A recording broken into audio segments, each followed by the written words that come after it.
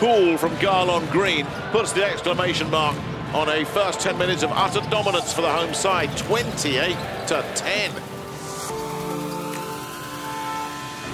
Kimki's offense missing in action in the last 30 minutes of this game as Bayern shut them down.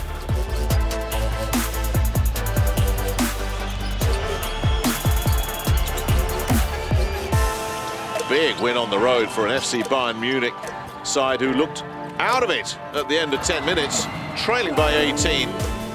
But then they shut Kimki down after that and ran away with it.